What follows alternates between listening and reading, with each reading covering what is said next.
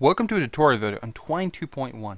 In this video I'm going to cover how to use the Underscore.js JavaScript library as part of Snowman 1.3. While Snowman can seem initially frustrating to users coming from Harlow or SugarCube story formats, it actually has a very rich set of functionality just below the surface with its inclusion of Underscore.js, which is a JavaScript library enabling usage of a large number of utility functions and advanced templating abilities. Underscore.js borrows heavily from embedded Ruby formatting, sometimes called ERB formatting, through using less than and greater than signs paired with the percentage sign to mark template usage, and to make more sense when we look at the code. For example, the name of this passage is templates, and we actually are using the ERB formatting for underscore to show this, and we'll look at the code.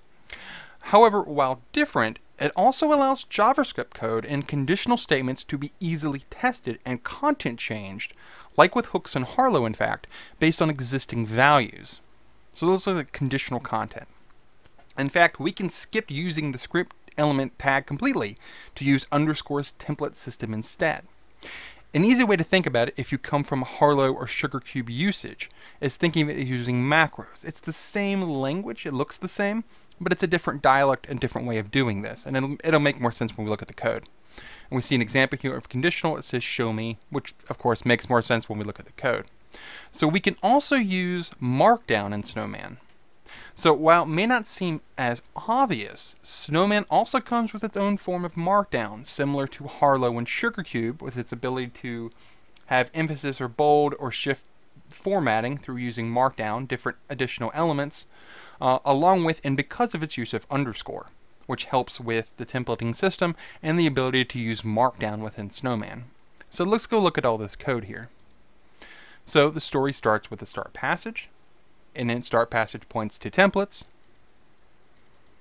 And templates has the first use of the underscore template code here. Now notice, as I said, less than, percentage greater than to mark this as template code for underscore. I'm using an additional thing here of equals that says take whatever this is and print it to the screen. That is executed with the equal sign. So it's a way of doing this to say, okay, give us this value, window passage name, which works with the Snowman existing API as part of window passage. So we can access the name property of the window passage global object, and with the template system, just execute it and print it to the screen without us doing any additional code. So using Underscore's template abilities, we can access and do things very quickly as if we were sort of using macros as part of Harlow or SugarCube in a similar way. Now let's look at additional content to further this example here. So as I mentioned, we can use JavaScript and skip using the script element completely and just use Underscore's template system instead. And we see an example of that right here, where we're setting an initial value of test boolean to be true, which is JavaScript, but it's inside Underscore's template system. As well as continuing throughout this example, we can actually start conditional statements right here if test boolean is true, and as we saw in an example, show me, else never show me.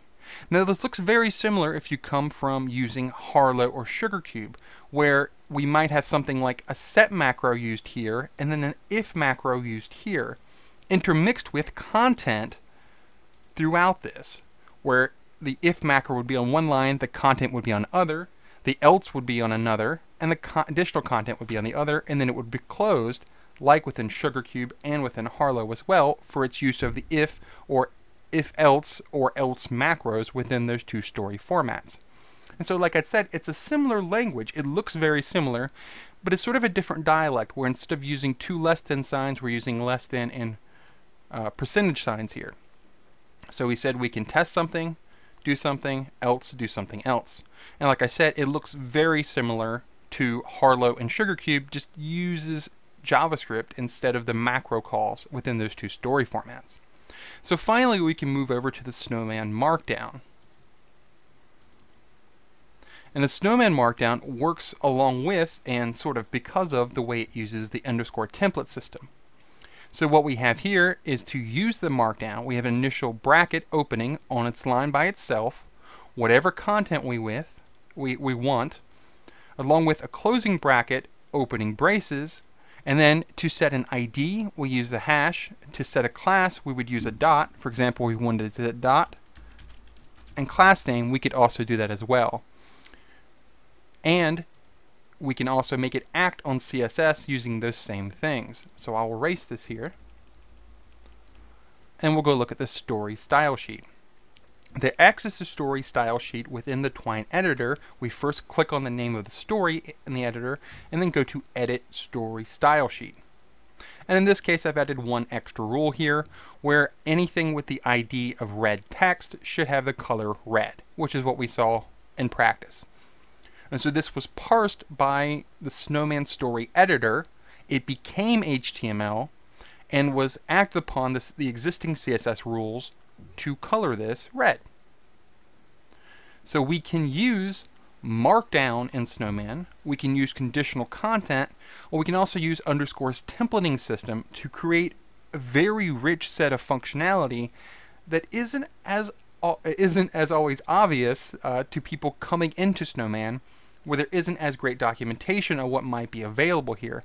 However, using Underscore with its template system, conditional content, markdown, and everything else, we can do everything we can do in other story formats, and we can do it in a similar way, similar to this conditional content, where you can use the template system to act like macro calls in a similar manner, but using JavaScript instead of Twine script within those two story formats, to replicate in a more advanced way sometimes functionality from those story formats within Snowman using Underscore, like I said, as well as Markdown and other APIs that's available within Snowman, the window story object, the window passage object, to do different things in a similar manner.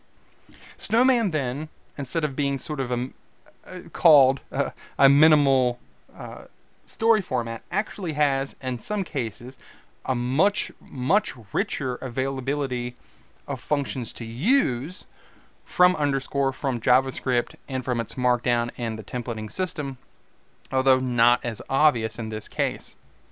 So Snowman has a very rich functionality, which can seem initially frustrating to users coming from a more obvious functionality as part of Harlow or SugarCube, but like I said, templates with Underscore, conditional content with Underscore, as well as Markdown leave the user or the developer or the writer with the same general functionality and the same way of doing things from the other story formats.